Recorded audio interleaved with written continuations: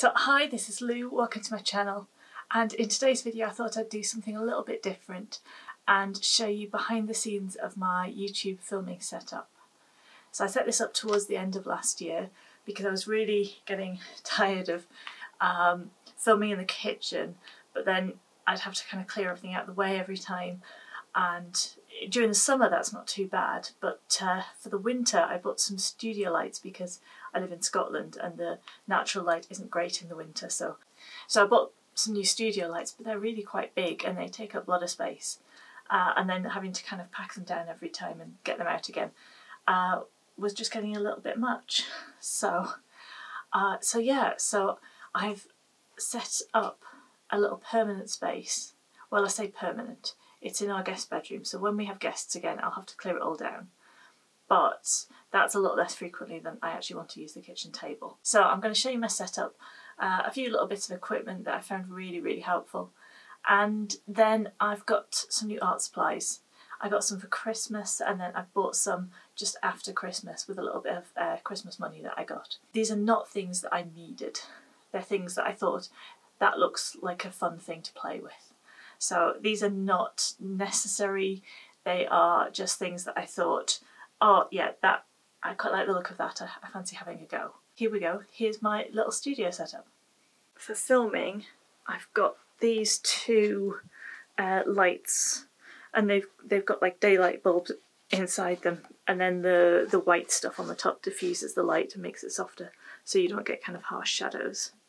They're not very expensive. I think mine came from eBay. And then this is what it looks like when they're on. So I either have them pointing at me, or if I'm doing artwork I'll have them pointing down at the table at what I'm working on. And here comes Domino!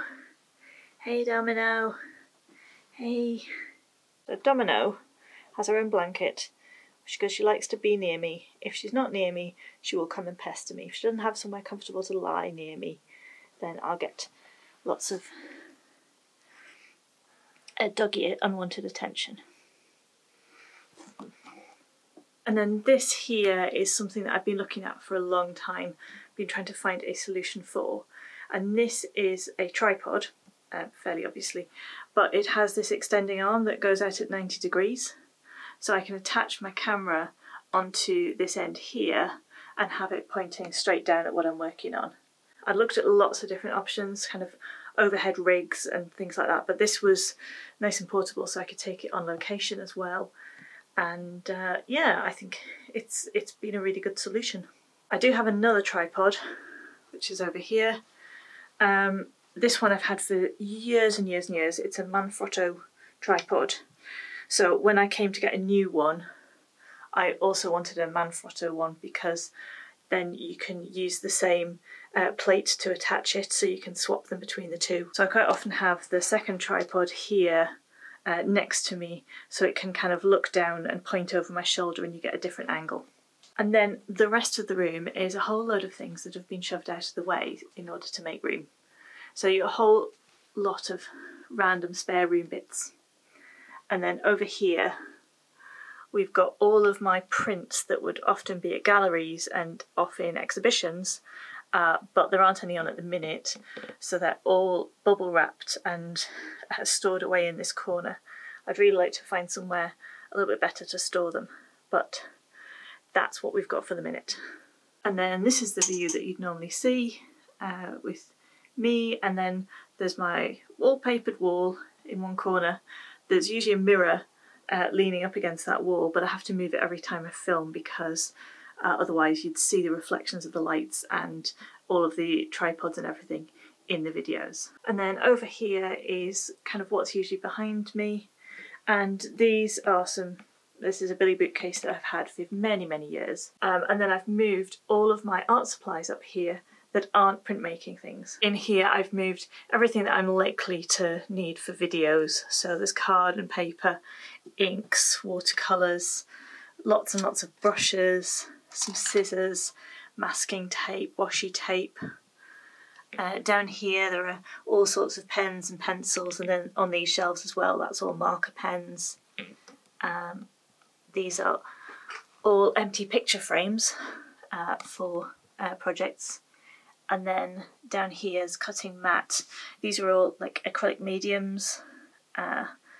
There's a whole load more pens and pencils and some random craft supplies. And up here are the things I don't use quite so often, but I still do a little bit. So tissue paper, pastels, charcoals, other kind of drawing mediums like that. Gel plate things, so kind of textures and things to use in printing, stencils, that kind of thing. And then acrylic paints are up here. And then this is the table where I film most things. It's not actually an ideal table because it is a little bit wobbly, but it's what I had. So it's a glass top table that I got from IKEA. And I got a glass top table because I could mix ink straight onto the table and then clear them off. So it's really useful for printmaking. And then on top of the table, I've actually got taped with masking tape this vinyl backdrop. So the backdrops from my videos, sometimes they're natural wood from real tables. I'd actually use my kitchen tabletop, which is not dissimilar to this in kind of colour. But quite often I use these vinyl backdrops, and I'll put a link in the description to where I get these from. They are really good. They make it look like a really natural surface, and they're portable as well, so I can take it to any part of the house and film in it, or I can take them on location as well if I'm filming on location. The other thing is I've got several different designs. All the ones I've chosen have all got kind of quite natural surfaces, so it means that I can switch them out and kind of switch the look of the videos so I don't get bored too easily. So when I'm shooting videos, I like to keep what's in shot actually quite clean, and so you can only see the things that are really actually necessary for the video.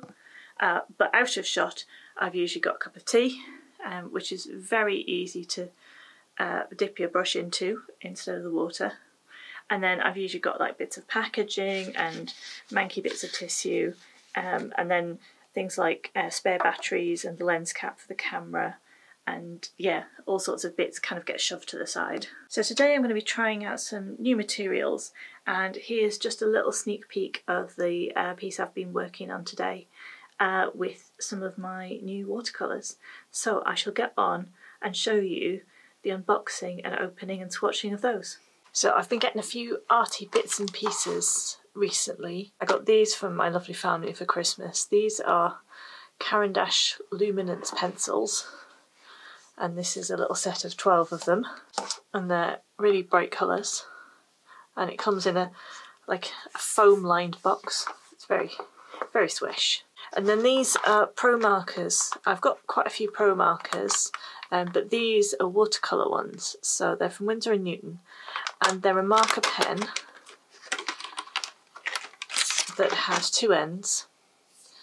So it's got like a chisel tip on one side, and then it's got like a brush pen on the other.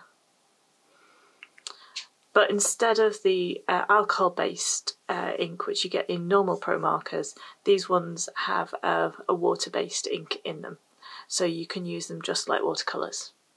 So so I'm going to be swatching these and playing with them a little bit, and doing some works with them, and seeing how they compare to watercolours. Are there things that I can do with these that I couldn't do with regular watercolours, and vice versa.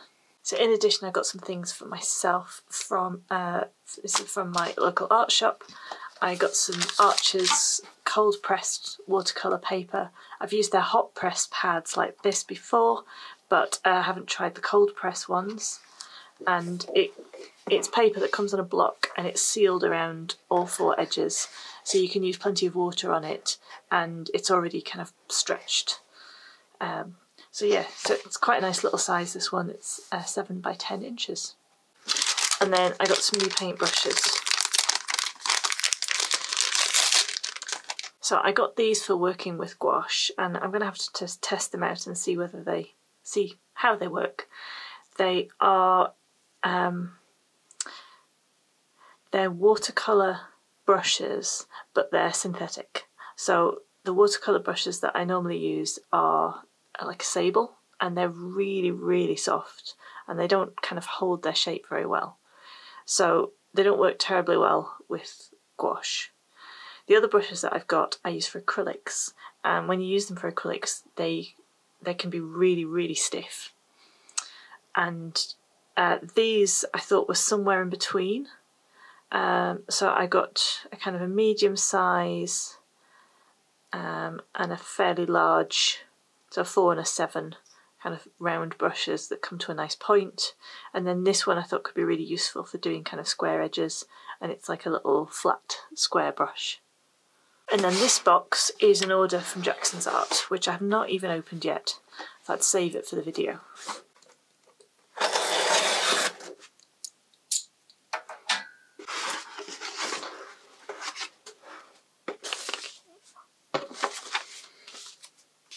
So I've got a few things in here, and so some of my order I got with some money that I got for Christmas, and some of it I used some of my credit from being on the Jackson's Art affiliate scheme. So some of the links that you'll see to my supplies, some of them go to Jackson's. So if you buy anything after following the links and it's your first order with them, then you'll get a discount and I'll get a bit of commission too, and it does add up over time. So yeah, so following those links is a way to support me and to support this channel, and I'm very appreciative of it. So let's see what's in here. Little boxes. We've recycled this box. Ah, yes. These I got for making a video with. So they're watercolours in tubes, 3 different colours, and I got these with a specific video in mind, so you should see that in the next few weeks. So these are some more of the Luminance pencils, and I got these because having had the set for a few weeks and having played with it a bit, I realised that I was missing some colours. And I was really missing kind of some neutral tones, kind of browns and greens. So that's what I've got here. So some more earthy colours.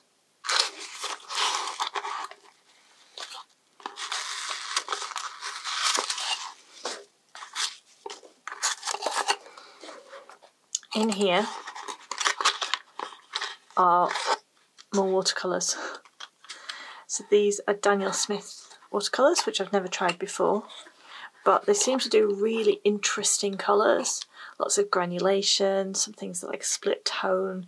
I thought they looked really fun, so I've got a couple of colours here to have a play with. So I've got Lunar Blue and Buff Titanium, so look forward to kind of swatching those and seeing what they look like in a bit.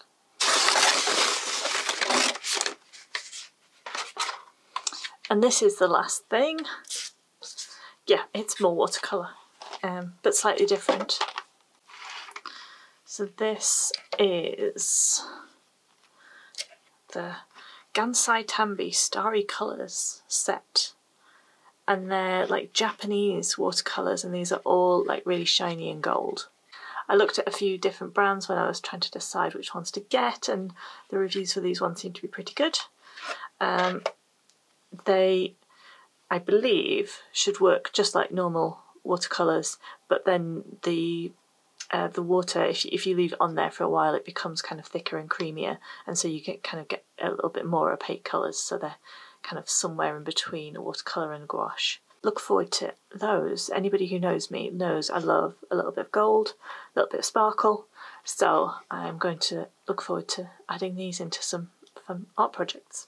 I'm going to have a play with these, I'm going to do some swatching, and then let you know my thoughts.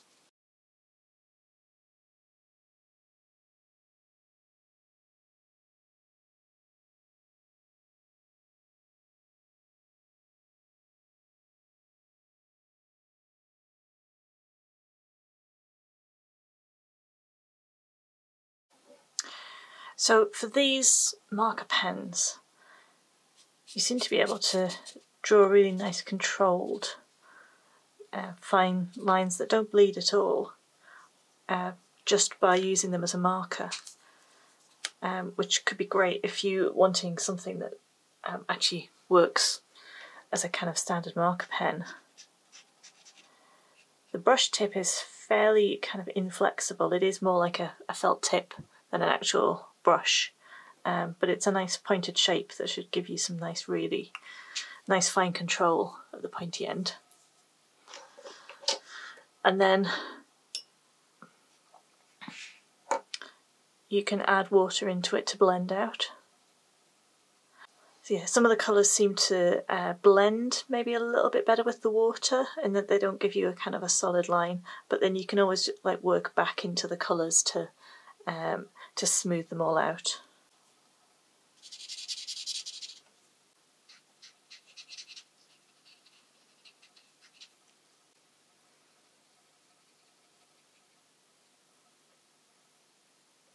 So yeah, this colour seemed to blend quite smoothly into the water, and there's a nice kind of easy transition there. And then other ones you get more of a harsh line across it. And then you can play around with blends by mixing colours together. So let's put these two colours together. And then I've got a damp brush, but I'll dry it off a little bit because I don't want to add too much water into here. And I can blend them by working that back and forth.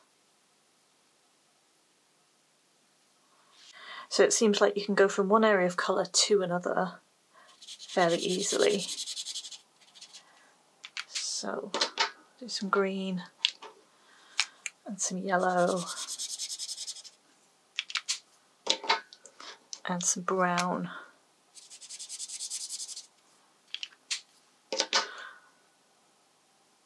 And then let's try and blend those together. That's quite nice. I'm going to clean my brush there.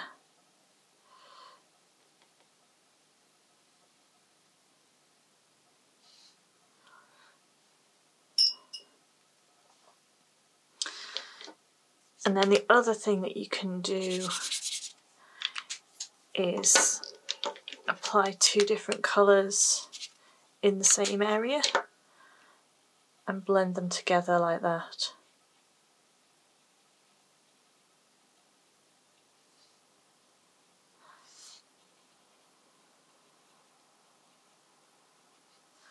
So you can get some nice mid-tones as well, just by using the two pens together.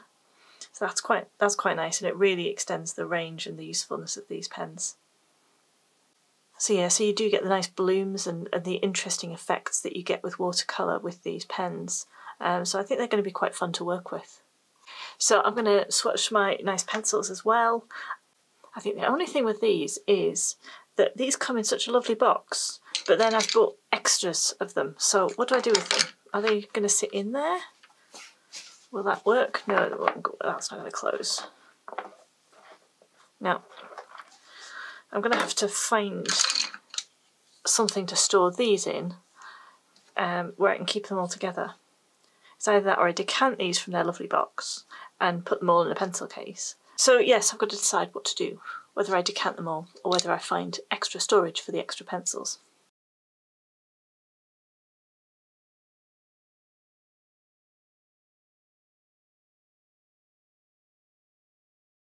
What I've found with these from using them so far is that you can get some really intense colours, but if you're doing a big drawing or if you're doing a lot of that, it really hurts your hand.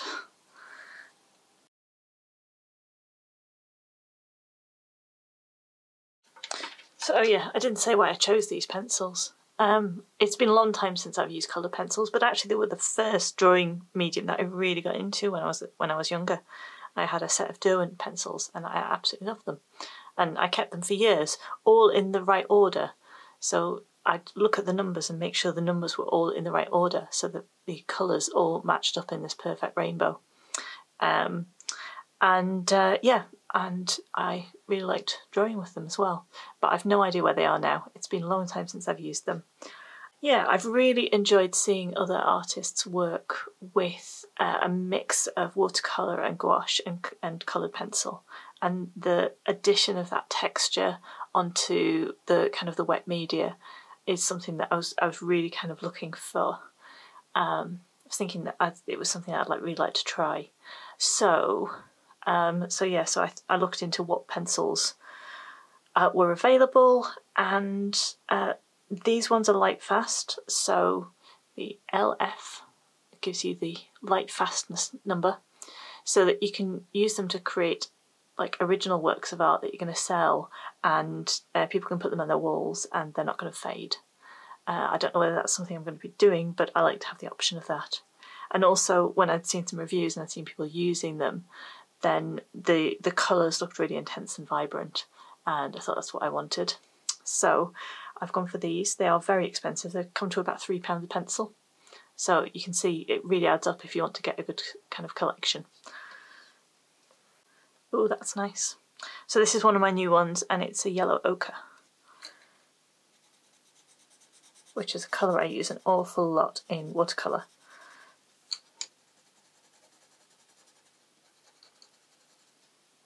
Yeah, that's nice.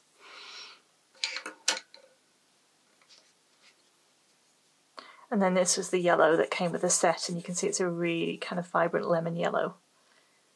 In fact, it is called lemon yellow. But yeah, it's almost like lime green, so I kind of felt like I needed something in between these two to kind of soften it a bit.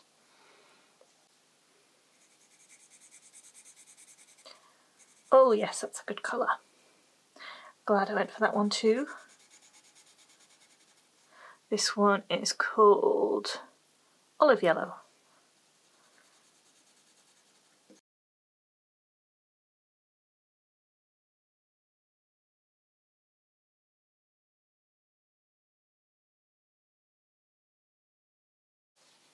And then the last colour is white, which you can't really see on here, but I'm going to do it anyway.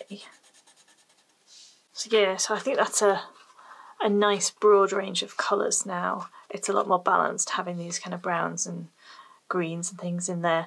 I think this could get a little addictive buying new pencils. I'm already thinking some kind of taupey beigey colours would be really nice and would kind of complement that a lot. Yeah, let's use what we've got to start with now and see what I can do with these. For these I'm applying some water to the surface, but then I'm going to let it sit there for a short while, kind of activate the paint.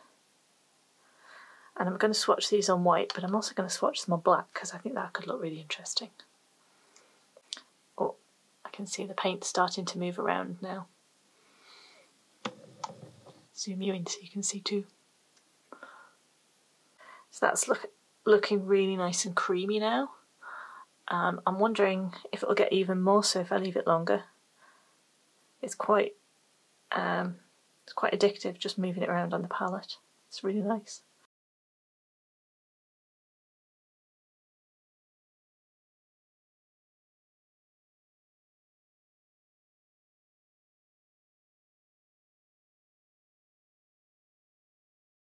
So that's the yellow gold. And I thought it might be a little bit too yellow, but actually on the paper I think it's maybe, I like it better than the other ones.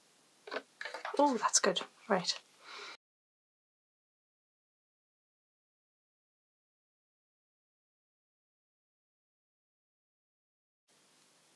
That one's very subtle. I could see it as like a wash over the top of something else. That could be quite nice. It's got just a little bit of sparkle in it. And this is the white gold, which I'm not expecting to do very much on white paper. I can actually see it.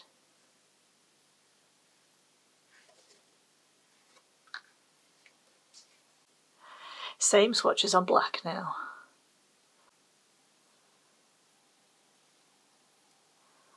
Ooh, nice. Yes, that shows up nicely. So I want to be really careful what I use these for. Not because I don't want to use them, because I've got them and I want to make the most of them. But I really want on this channel to be able to create art that anyone can reproduce, no matter what kind of supplies that you've got. So I don't want to be using like really specific things that require you lots of money to get hold of. So if I use them for major projects in this channel, it's probably going to be in a really limited way,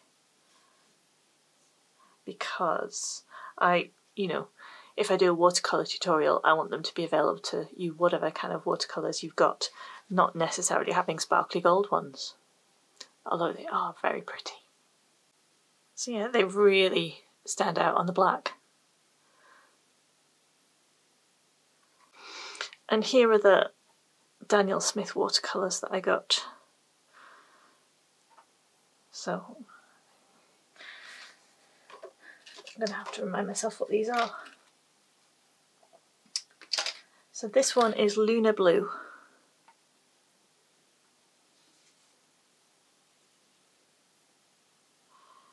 And it's like it's kind of darkish indigo colour, and I do use indigo a lot. But this one had lots of granulation in it, and it's kind of greyish colour.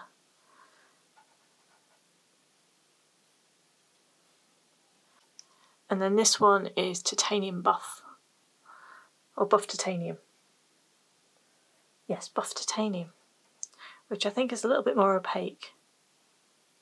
And it's a really kind of neutral tone, which I think could be very, very useful.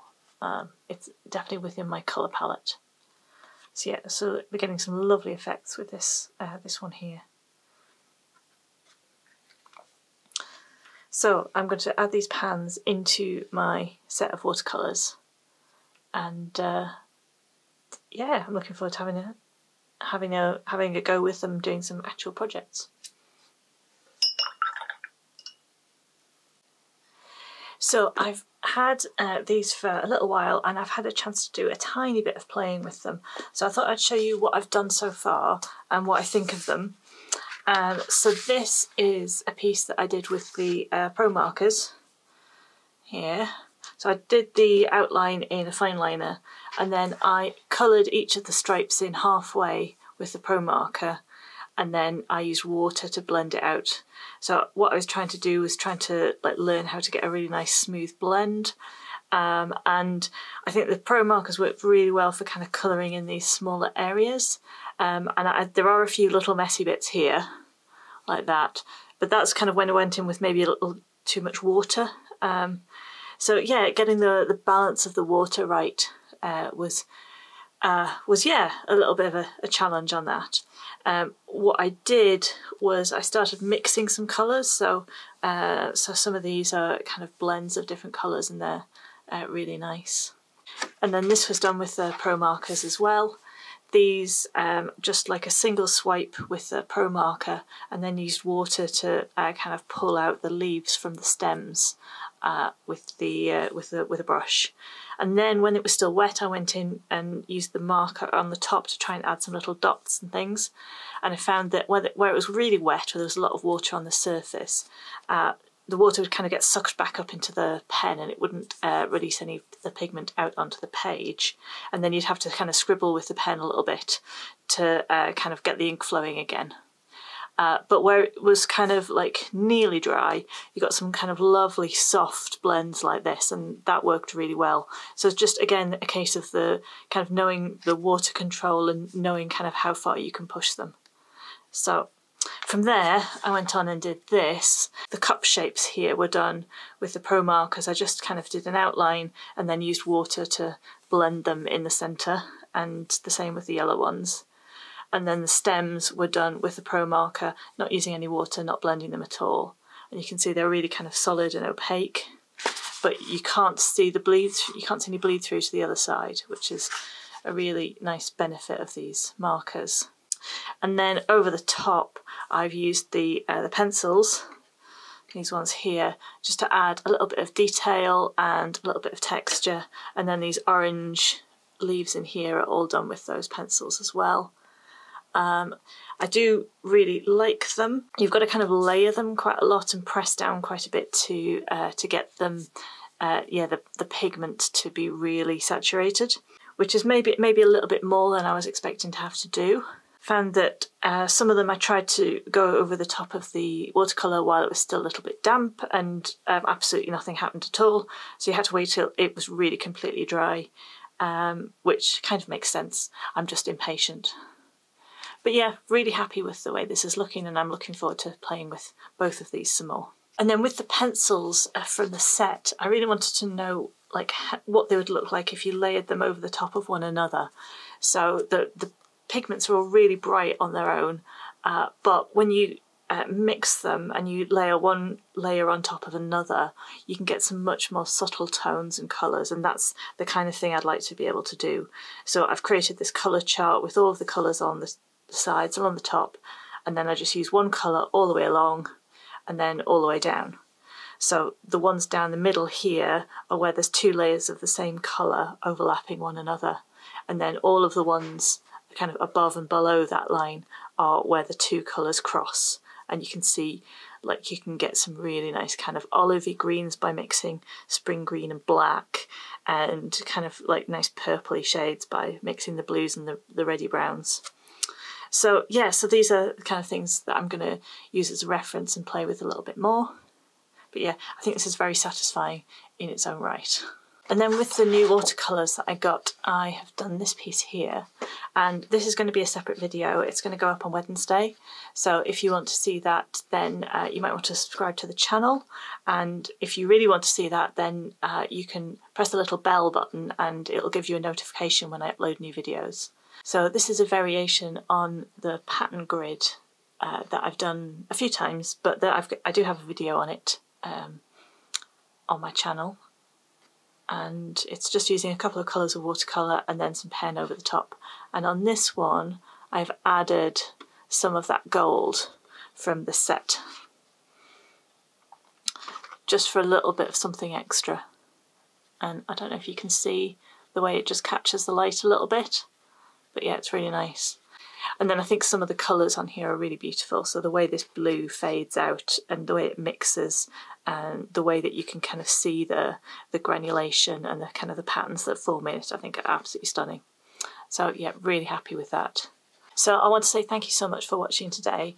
I really hope that you've enjoyed this video. If you did, then please give it a thumbs up. And if you'd like to see more content like this, then please do subscribe. And if you want to see the video, the process of me painting this watercolour grid, then that video is going to be up on Wednesday. So I look forward to seeing you in another video again very soon. Thanks, bye.